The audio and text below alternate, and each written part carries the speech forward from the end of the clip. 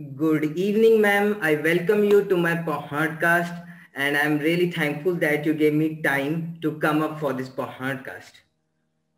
Well, the pleasure is all mine. Thanks for Okay. inviting me over. Okay. So, as for the audience, I have the very first thing to ask you. So, who Right. is Dr. Nivedita Basu, and what you do, and who are you? Okay, that's a pretty difficult question, right? Who am I? But professionally, I currently work in Intel as an yield analysis engineer. And before shifting to industry, I did my PhD from IIC Bangalore in 2018. And then I moved to Ireland as a postdoctoral researcher and then finally shifted to industry. And personally, I am very motivated and, enthusiastic individual. I'm like a go-getter. I'm always excited about stuff. And I'm like, if I want that, I'm going to do that. And I believe in giving 100% to everything that I do. And yeah, I'm fun loving. And like, as you can see, I'm always full of energy and I always laugh. So yeah, that's me. Wow, that's great. That's great. So, talking about a basic about your education. So, you Mhm. have been a Raman Parak Fellow in France for eight Right, months. So, please tell us right. about it, like what it is and what does it mean and what does a fellow do? Right, right. So basically, so I joined IIC as a PhD researcher in 2012, right? Hmm. And in 2015, I think my supervisor was going for a sabbatical, and I thought, okay, this is my opportunity to, try do collaboration outside India because he won't be there Hmm. and there won't be much guidance from him. So then I started looking up for, these fellowships like mid PhD fellowships. I don't, I don't know if there are like lots of them, but I know a couple of them. So Hmm. Raman Charpak Fellowship, RSM Fellowship, I think it's called Robert McNamara Fellowship. And then there's other one called Newton Bhabha Fellowship. So these are all mid PhD fellowships, right? Okay. Okay. Where you can do research which is Hmm. related to what you have been doing in PhD, and Hmm. then find a host Hmm. in a country. Hmm. Um, and make them agree that they will host you as a Hmm. fellow for say 6 to 10 months, right? Okay. And so I thought, yeah, okay, this is an opportunity for me to venture out. Hmm. And then I started looking up for all these fellowships on Google, of course. And Hmm. then I applied for the three fellowships that I just named, Hmm. and I got offer for Raman Charpak Fellowship. So basically, the first step of this fellowship is that you have to find someone. Hmm. So Raman Charpak Fellowship is like a Indo-French fellowship. So it's Okay. like between India and France. So you have to. So if you are an Indian, you Hmm. have to find a supervisor in France. Hmm. And if you like are applying from France, you have to find a supervisor in India. So Hmm. somebody who will agree to host you and work Hmm. with you and who Hmm. is aligned with your research. So the Hmm. first step is to make someone agree to host. Hmm. And then Right. if he agrees, then, Hmm. or she agrees, then you write a proposal together, Hmm. which is strongly related to your PhD work so far. Hmm. Hmm. And then, you just apply and wait for results. That's about That's it. great. So, so the one thing that I wanted to ask, how you ended up being in the field of research? Like, was it a motivation from the very early stage, or something that happened that actually more motivated you to go towards this field of Right, research? yeah. So I am a very, in the moment person. So Okay. like when I look back now, my Hmm. entire career has been, in the moment, like whatever I felt like I did. And thanks to my parents, they never Hmm. like, stopped me from doing anything. So when I was in school, right, I wasn't at all interested in science. So I Hmm. wanted to pursue humanities Hmm. and I wanted to be a journalist. Wow. And like I think it was the Kargil war around in 1999 around, and then Barkha Dutt was the foreign correspondent Hmm. reporting for Hmm. war. So that kind of like I was like, okay, I want to be Barkha Dutt. I want to be a journalist. So then my 12th board exams happened, and then I scored like really well in all the science subjects, and I did not score so well in, English and all the other stuff. So then my mom was like, this is a sign that you are not meant for humanities. So, just because I had better marks in physics, I started, studying physics, like with no real, like I liked physics and maths. I was good at it, but I wasn't really passionate, right? And then the first year while I was doing physics, I was like, why am I doing this? And then in the second year, it got a little better. There were optics and all that, which I kind of found interesting. And then in third year, I was introduced to quantum mechanics, which just kind of, changed everything for me. And I became really passionate about physics and, nanoscience in general. And then my master's was obviously based on the fact that I got passionate about it. And that's why I did a master's.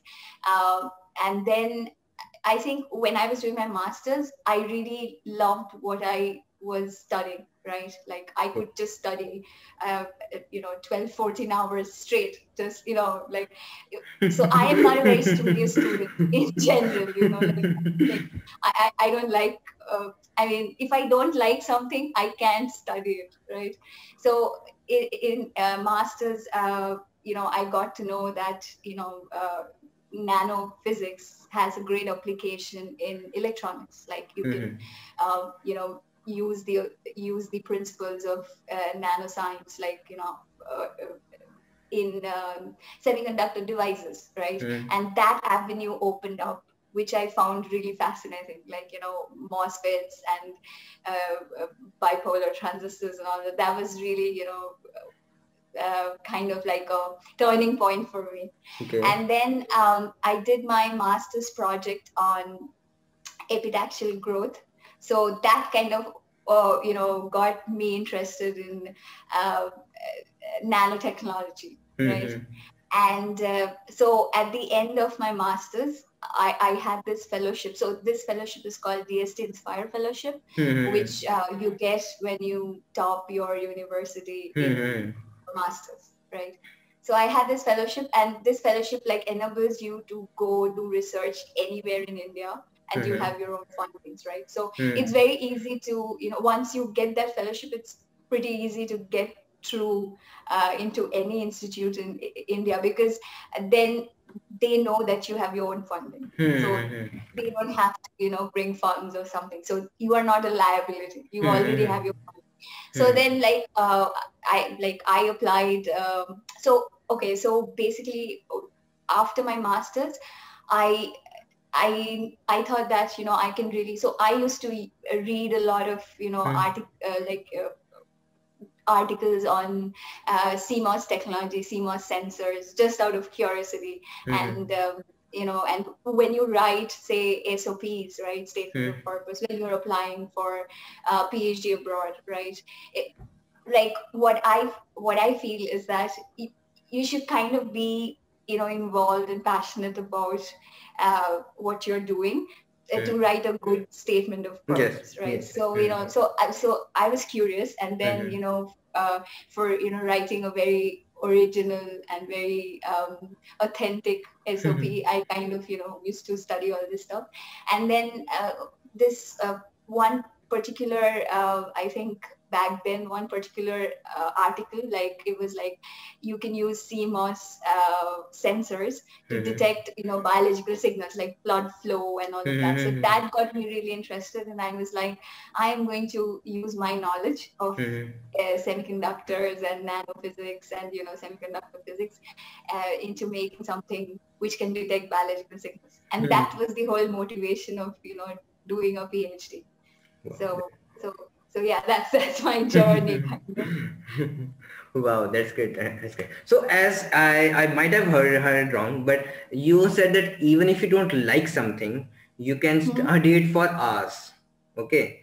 No, the opposite. Like if I Opposites, if you don't like like something, something, okay. yeah, I You can't know, study for hours. I really sometimes can't understand how somebody can study for 12 hours. Like, yeah, I feel sleepy after 2 hours. I'm like, okay, gone.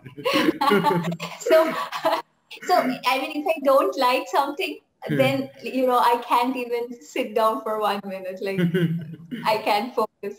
So that's why, like, in my when I was doing my first year of physics Hmm. bachelor's, like I was so disinterested in it that Hmm. like I kind of almost flunked my first year. Okay. So in my bachelor's, I was the last person in my class. Like, so that like I don't know, like if you like something, probably you can just spend hours Hmm. Yep. doing it, like Yeah. I think just like you were recording this at 12:30 a.m. at night, right? Because Thanks so you're much. passionate about it. Thanks so So much. Thanks so much. Okay. Okay. So, so talking about you, you have been into mhm, IIT Bombay, being a right, JRF, and your yeah, PhD is from ISC Bangalore.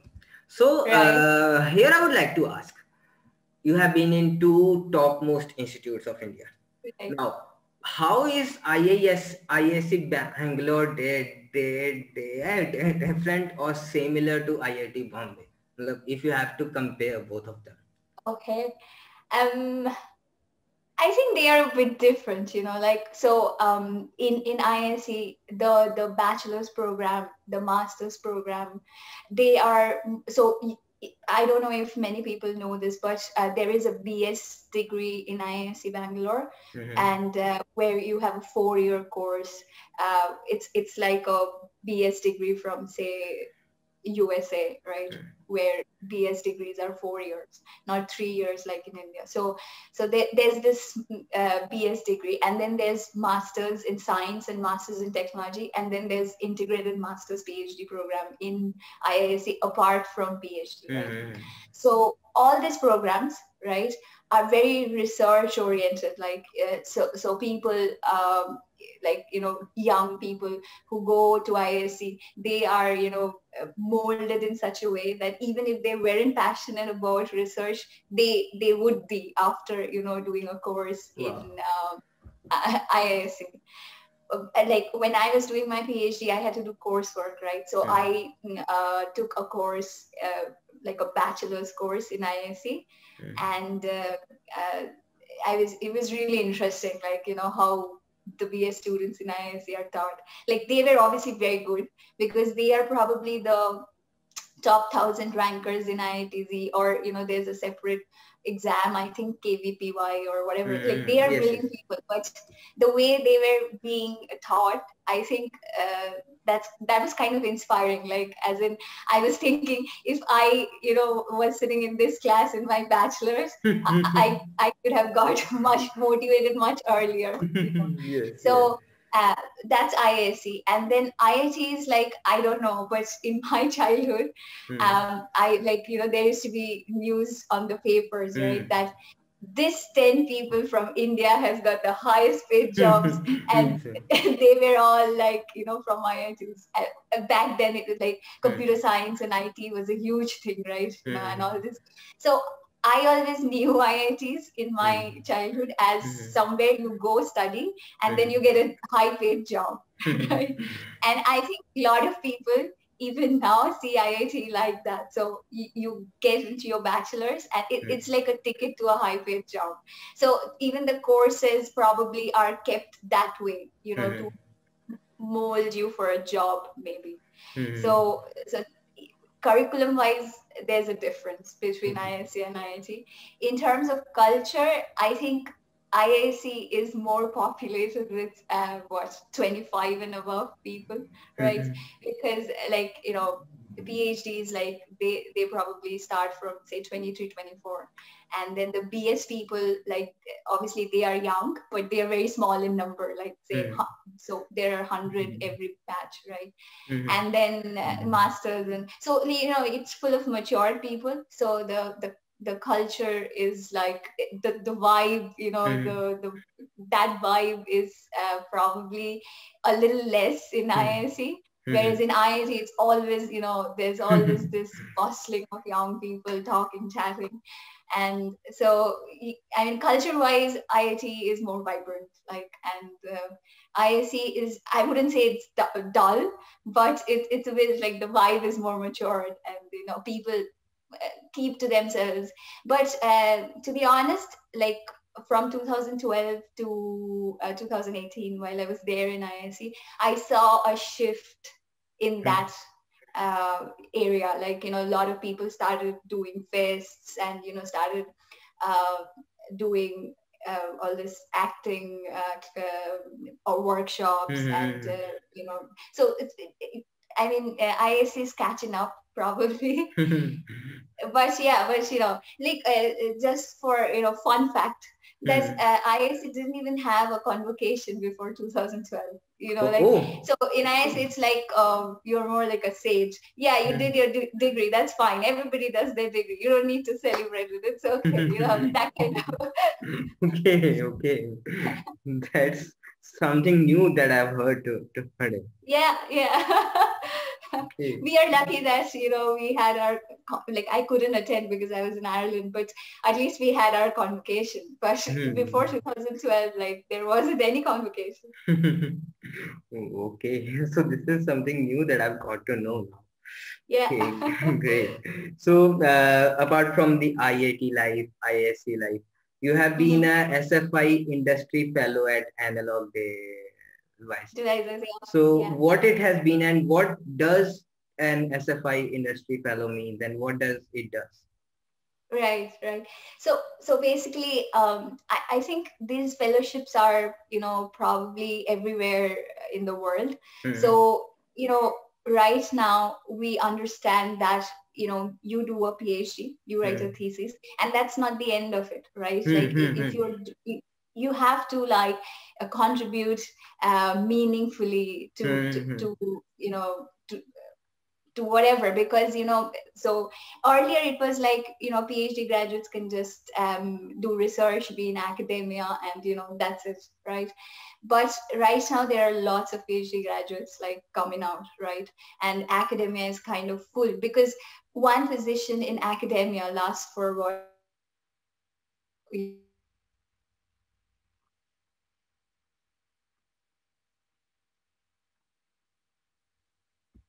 right? So there is this huge shift, to move to industry, because obviously, the limitations of chances in academia. Hmm. And secondly, our research has also become very industry oriented, right? As in, like, Hmm. where we actually contribute to to Hmm. all these things that are necessary for the society, like sensors and Hmm. uh, you know 5G communications and all that. So I think all, governments of all countries, they Hmm. kind of try to mold PhDs into the industrial setup, or Hmm. try so they are trying to bring in research from all these institutes to play a role in the companies, in the industrial sector. So I think in India, DST has this kind of fellowships. Hmm. So SFI fellowship is basically a Irish government fellowship, where they kind of, so the process of application is the same, which is you have to first find a host, like a Hmm. company which will, Hmm. host you for a year, and say that, yeah, okay, you can work with us. And then together you write a proposal, and then you submit it. And then so basically Irish government um, has started this fellowship, where they try to bring people from academia into industry, and make them see that it's a good world there too. So Hmm. this is kind of a fellowship which binds academia and industry, kind of. Wow, So that's great. so when I joined as a postdoctoral researcher in Ireland, right? So I was already working on analog devices project. So it was kind of easy to find Analog Hmm. Devices as my host, because they already saw me working, and so I applied for it, and I was working with Analog, like, as a a fellow, but in analog devices. Wow, that's great. That's great. So, what was your work actually there? Like the work that you did at Analog Devices. I know Right. that it has been very, very similar to what you have done as a part of your PhD. So, was it Right. very, very same, or was it a different from what you have done as a part of your PhD? Well, like, from 2012, I have been a jack of all trades. Like, so basically, even in my PhD is like multidisciplinary, right? So, I mean, I was doing bit of biology, bit of physics, bit of nanotechnology, even in my PhD. So, in analog devices, I wouldn't say it was completely same, but like, I mean, none of my, so every year probably in my PhD, I have worked on different, projects kind of. So in analog devices, it was kind of similar, but not exactly similar. Like it cannot be exactly similar. Like, like when people finish their PhD and they think that we will get a job which is exactly similar to what we did in It never PhD. happened. That just doesn't happen. Like, That never happened. even in your PhD, you're working on so many different things. Like, Yes. so yeah, so it was kind of like similar, but not exactly similar. I tell you, same thing happened with me once. When I was Right. about to start my PhD, I had this very specific thing in my mind that this is what I'm supposed to do as a part of Yeah, my yeah. PhD work. But 6 months in the PhD, something else came out from that work. Right. 1 year ahead PhD, something else came. So I was like, okay, where am I going? So I just Yeah, went to my yeah. guide. I mean, yeah. So I went to my guide and I asked her, okay, is this the work that we are supposed to do as a part of the PhD? And she was like, she was very helpful. She is like, okay, fine, you're doing it, just keep on doing. You might reach somewhere and you will Somewhere, reach yeah. somewhere. Yeah, yeah.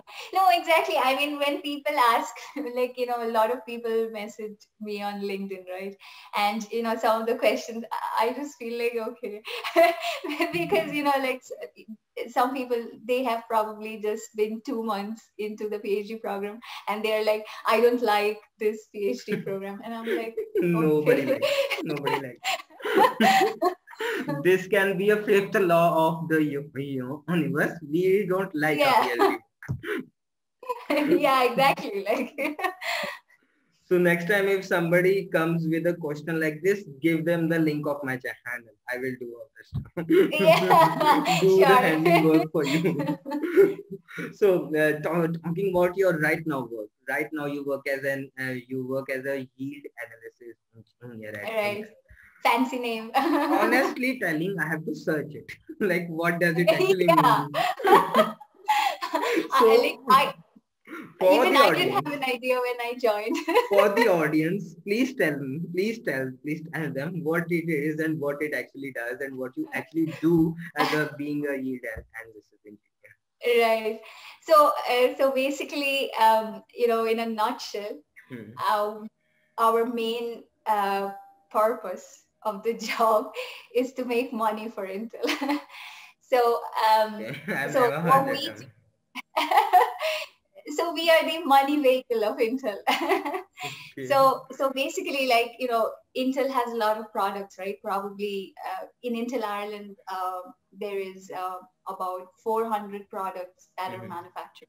mhm, So basically, all these products, like mhm, so firstly, like if you see the chain of semiconductor processing, right? mhm, So the front end is where people design all the circuits and mhm, they kind of do a pre-silicon validation. So mhm, that kind of work is done in Intel India or other companies in India, right? mhm, So and then comes the manufacturing part of it, where you fabricate these devices, right? mhm, mhm, And then it comes down to labs and nanotechnology and all of that, right?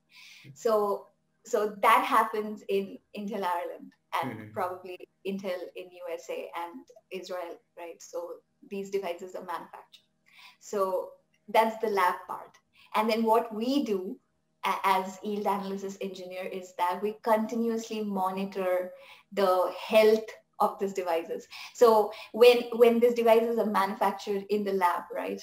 So sometimes they are not up to standard, or sometimes uh, just like, say the Samsung 7 Note book or whatever. So they went out, and then they people returned the phone, they were like, bursting. So our role is to prevent that from happening, one. Two, and like, always ensure that the products are healthy. So the basic job is to do a lot of data analysis, right? Okay. And like, so we get all this data from the lab. um, like, so the processes are happening in the lab, right? So it's a virtual factory, like people work in it, but most of it is virtual, right? So people monitor all this, tools and processes, every parameter. So they continuously monitor that. And then what we get is like a burst of data. And then we kind of, try to optimize the quality of the product, and how like we can, make this product cheaper, as well as, in more quantity, and more quality. So, it's like a web of things. So basically it's like, uh, so yeah, so it's kind of data analysis, but then we are very involved with the processes in the lab as well. So one is like the health of the products, right? And the second is how to make the manufacturing process better. Like, I don't know if you have learned, I mean, if you've heard of Lean Six Sigma and all these technologies to make manufacturing processes clutter free, and, less waste and all of that. So the second part is like, to ensure, so people, do all these experiments in the lab to make the manufacturing process cleaner. And then we kind of, analyze that data and say that, yeah, okay, the experiment is a success. It's not affecting the products, but it is also, cleaning up the manufacturing. So it's like like my job has a lot of dimensions, like, but at the base of it is like we analyze data and we make money for Intel. Okay, okay. So I got to learn so many things, especially Right. what is a yield analysis in India. So you are in Ireland, right? So coming from India, going to Right. Ireland, how Right. this journey has been? I mean, what is the one best thing you miss of India being in Well, firstly, obviously, family and friends, and secondly, food. Like Ireland? I like, I am a big fan of uh, all the street food in India, which is very hard to get anywhere. Like, and even if you get it, it's not like India. Like, can't be like India. They cannot be because we have that Yeah, special exactly. taste. Yeah. So, there's no point talking about it. So, Until and unless that oil has been used 10 times, the taste cannot yeah, come. like then the taste comes, right? Or, Then the taste like comes. while you have Golgappa, when people, when the The sweat drops. fingers. Okay, so we'll not talk about that. Okay, as of now. Okay, okay. So coming back to how I got to know you. I got to know you Right. through your LinkedIn post, You're right. the stuff that you write on LinkedIn. So which Mm-hmm. shows that apart from being a good researcher, you are also a good writer. Because it takes Yeah. a good amount of time, a good amount of efforts to actually think up the stuff and write it in this way. So what I wanted to ask you is that what is your idea behind this LinkedIn post, and how you think the stuff and how you make up the stuff and finally present it? And what goes behind these posts? Well, you to be honest, sometimes when I look around me, I find people so strange. Maybe I am strange, but from my perspective, I find people so strange. And so like, when there are hundreds of people, trying to get a job by, right, continuously modifying their resumes and working so hard. There are this group of people who thinks that they can just copy paste a message, like, there's a very popular message on LinkedIn. So they just think that they will copy paste it and get a job. So, all these kind of instances motivate me to write. But to be honest, I started LinkedIn last year in June, right?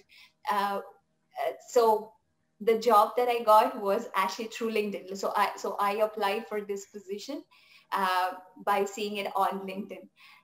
And it was kind of like I should, pay it forward. So the main motivation behind joining LinkedIn was to help, PhDs, if they are thinking of moving to industry, kind of, guide them, because like I learned it the hard way. And I think a lot of people on LinkedIn are doing the same kind of thing, and a lot of people like you are making podcasts. So like I mean, to 2021 is better than 2020, and 2020 was better than 20. So people are, waking up to this. But the motivation was, to pay forward. Uh, like I got a job from LinkedIn, so I should pay it forward. Kind of, that was the motivation, honestly. Okay, so how you And find ideas about to write? writing, like I always like even when I was young, I used to, Hmm. write journals. So writing just comes to me naturally. And like honestly, it doesn't take much time to write a post. But yeah, I mean, the thought behind it goes on, but writing it down doesn't take much time. For me, it does. Okay. For me, it does. Okay, so that's very okay. So that's very great. That's very good because I actually get sometimes very very inspired through your post, and since a long time I wanted to contact you for this podcast, but never got Thanks. enough the strength to mail you. But now I did. And so the next thing that I want to ask you, okay, so Hmm. suppose I'm a PhD student who is just Hmm. about to start my PhD. So I come to you for an advice. So what kind Right. of advice would you like to give me? Like I'm a new PhD student. I have just started it. So what Right. advice will you give to me?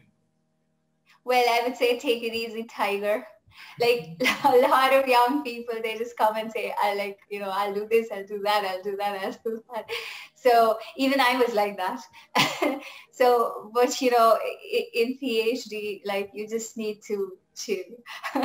So like, things will happen in its own pace. And, you know, since it's especially in India, right? Like you need 5 to 6 years, and especially in IISc, like you need 6 to 7 years. So it's a long time. Uh, it's not like a master's degree or a bachelor's degree that will end definitely within 2 years or 4 years or whatever. So PhD, like it can start very well, go bad after that, or it can start very slow, pick up pace. So you should keep all the scenarios in mind, and from the first day on, be motivated, but don't burn yourself out, or don't think that I'm going to do this like in 2 years, 3 years, I'll just get it done with. That mentality kind of burns you out, and it kind like I have seen a lot of people then kind of going into frustration, depression, whatever. And so yeah, so I would say that. Okay, that's great. So, as since you have been in a PhD, you have been in a postdoc and a Mhm. JRF at IIT Bombay. So, you would have interacted with so many guides, like one at Bombay, Yeah, IIT Bombay, one at ISC Bangalore, then do yeah, for your postdoc. So, one of the things that most of the PhDs face is how to handle their relationship with guide, with their PhD supervisors. guide and supervisor. So any advice that you like to give to them who are facing a trouble with their relationship with their supervisor? Yeah. So I mean, it's kind of tricky because in a job, you have your manager, but then if you don't like your manager, you can look for a new job, right? But for PhD, like especially, when you have invested 2-3 years, because it's a degree that you are going to earn, right? At the end of the day, it's about you. Like as in, if you leave, it's your loss, kind of, right? So like relationship with supervisor is a bit tricky, but I think, and I want to say this on this podcast, that people pay a lot of importance um, about supervisors in PhD, but you can actually, just be neutral and, not, I mean, just maintain a relationship, but not put too much focus on your supervisor. Like just do your own work. Like, so, I mean, so when a supervisor is nice, right? That's great. Like, he or she is involved in your growth, and you can just grow, and, that's great. But when a supervisor is, I wouldn't say bad, nobody's good or bad. It's just like he is not or she is not compatible with you, right? So that makes him or her bad, but no person is like, at the end of the day, no person is good or bad. It's not like, so what happens is sometimes your supervisor is not compatible with your focus or with your idea of your career, right? So at that point in time, I think when you realize that, instead of continuously fretting about it, like that, oh my God, my supervisor is not supporting me, oh my God, my supervisor is this, supervisor is that, just kind of try to collaborate outside, right? Like, just write a mail to somebody saying that I like your work, and and start something on your own. Like be proactive. Like, continuously talking about a bad relationship just makes it worse. Because you're continuously in your head thinking, my supervisor is so bad, so that's why you are not being able to communicate with him or her. So my advice is that if you find your supervisor is not compatible with you, if he is like harassing you, that is a different story altogether. You just leave. Yeah, that's a completely different scenario. But a lot of times it happens that, your idea or your motivation or what you are wanting from your PhD is very different from what your supervisor's goal is at that moment. Right? It's not good or bad. You just have to be proactive yourself. So like, try to collaborate, try to talk to people, build your network, as in like, just like you are doing a podcast, right?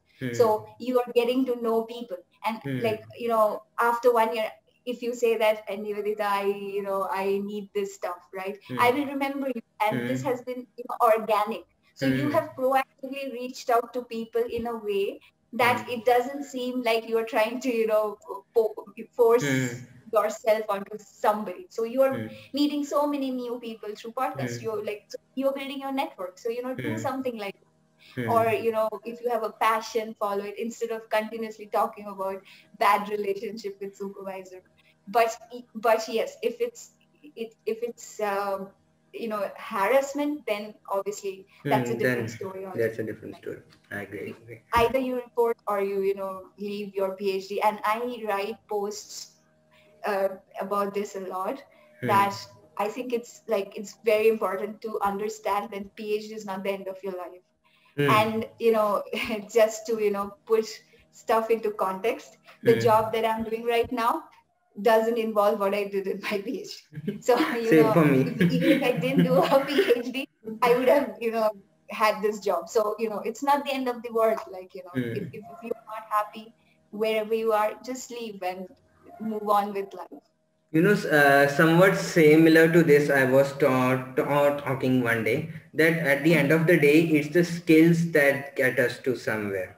Like Exactly. if we know how to do a particular stuff, then somebody will hire us. Even Exactly. in the Yeah. PhD, it is just to get those skills, how to do the research, how to collect the data. Exactly. Yeah, you were just getting trained on it over Hmm. a longer period of time, and Hmm. like since it's a long degree, so you Hmm. can develop other skills as well. Like you Hmm. can develop your communication skills. Yes. You can get to know more people, and collaborate, learn about new stuff. Like so. Just like you thought, okay, I'll do this particular thing on PhD, Hmm. and then you learn so many new things, Hmm. right? Hmm. So Hmm.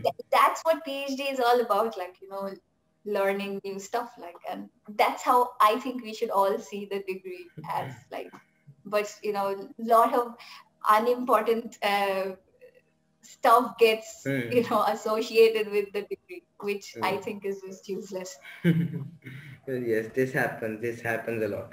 So, coming on to the next point, one of the another things that we face while doing our research, because a research is a slow process. Sometimes the Yeah, works get done in a day, and sometimes it can take 1 year.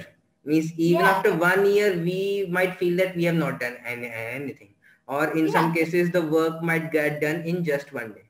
So right, one of the things that stresses out while we are doing a research is to how to deal with the timeline. The right. timeline that we have, that okay, we are supposed to finish this work in this time, but Mhm. we are not done. So how you used to handle the timelines? How you used to handle the deadlines?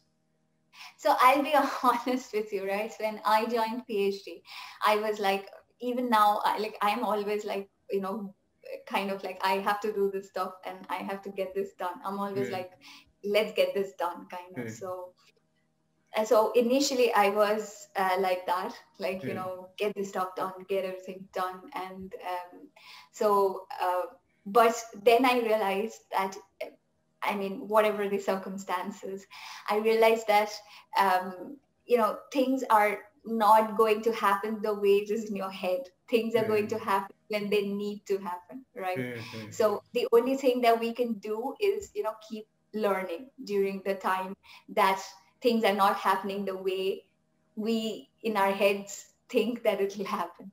Hmm. So I learned a lot of it Hmm. during PhD, right? Because like, even when you submit your thesis, right, there are so many steps after that, right? Hmm. Like Hmm. it goes to an external examiner, it goes to external examiners, they kind of check your thesis, send it back. So it's like, so many things are not in your hands, like Hmm. even the Hmm. experiments that you do, especially like experimental PhDs, right? Hmm. It's so much dependent on tools, materials, and all that stuff. So the first thing I think, to manage the timeline, to manage the degree, is acceptance. Like, and I think that, even if it takes, like, I when I was in my second or third year, I really wanted to finish my PhD faster.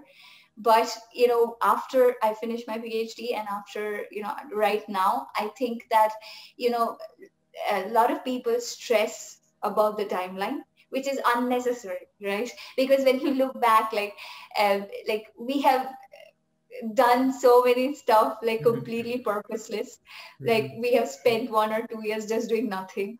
Or Hmm. if you look ahead, we will be living for like what, 60, 70, 80, 90 years, right? What is 1 or 2 years? Nothing. Hmm. Like, Yeah.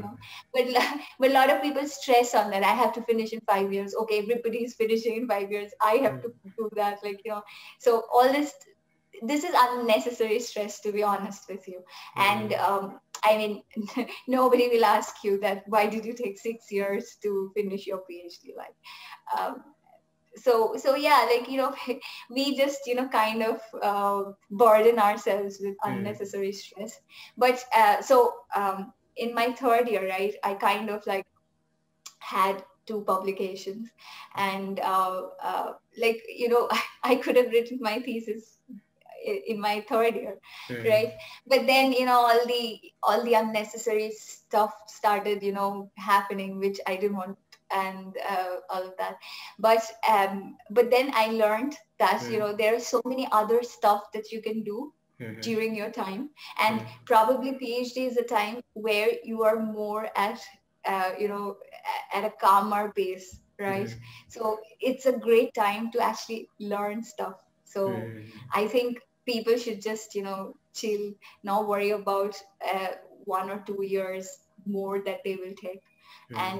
And and if it is like some people might say I'm very privileged that I can, afford to do PhD for 5-6 years because probably I have a lot of money. But it's not that you are Hmm. getting your fellowship, right? And Hmm. if you have family, I think even before doing a PhD, you should think about it. Hmm. Like, so I keep writing about, timeline as well. So Hmm. and a lot of people come back to me, like vicious people, that Hmm. yeah, you were very privileged, you had the money. So Hmm. like if that was the first motivation, like as in like the first thing in your mind, why are you doing a PhD? Hmm. Because even after PhD, you're not going to get rich, right? Like you will do the same, like as in even in industry, you're not going to be the CEO or something. Hmm. So you will like the pay difference is probably what's like not as much. So Hmm. yeah, like if that was your worry, you shouldn't even be doing a PhD in the first place. Of course, I tell you, I have met some people, and when I asked them that why you started the PhD, Yeah, they never have answers that reach to a point that okay, I wanted to find out about this. Most of yeah, the yeah, answers are about okay, I didn't got a job after the masters, so yeah. PhD. And That's like that really frustrates me, very like common answer that I've heard. The yeah, second common answer that I've heard is that PhD fellowship amount is higher than what I used to get at the job. So yeah, that's why I'm doing it. And I'm like, yeah. okay, why? And third one is I want to be a professor, so I need a PhD degree. I need to teach. And now it's PhD is needed to teach. I don't know. I sometimes So I get like what like like people who do PhDs for these reasons shouldn't even be doing a PhD in the yes, yes, first place. yes, yes. Because PhD is not So for all of this stuff. yeah, exactly, yeah. Okay, so coming back to the stuff, so I'm really thankful. With this thing, I would like to wrap up the podcast. I'm really thankful that you gave me time and you gave me a No, chance to interview thanks to you. you, and all the people should be thankful to people like you who are bringing this stuff in, and it's a great effort, honestly. Thanks so much. Thank you. No problem.